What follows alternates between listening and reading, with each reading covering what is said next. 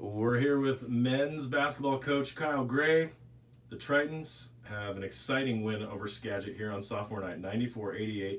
They improved to 8-5 in the North. Coach, that was a heck of a game. Talk to us about that game. Yeah, it was amazing. The guys just came out on sophomore night, and our sophomores set the tone for us from the very beginning, and I was really proud of them. And they were just ready to play. They were just ready to play loose and play free and just play their game, and that's what happens when they do that. We can really go out there and play really well. Talk to us just a little bit about each of the four sophomores.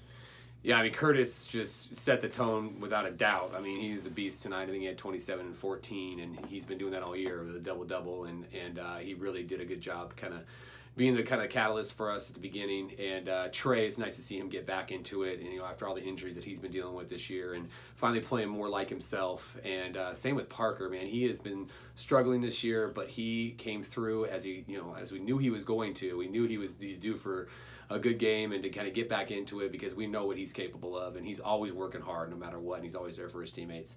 And Tyler's always ready. No matter what situation it is, Tyler's always ready, and he is a gutty, pesky guard, and just so glad he's on our team, because he can do a little bit of everything for us, and we needed him, especially down the stretch with defense and everything else.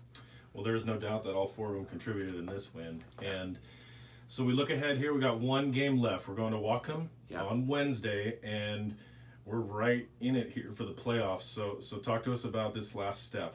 Yeah, we just got to make sure that there's no hangover to the win. I mean, we got a nice win tonight. We'll celebrate tonight, but we got to move on to Whatcom and make sure that we are really preparing for that game, and just handle our business and focus on that. And if we do that, then we'll see where everything falls. But I like our chances.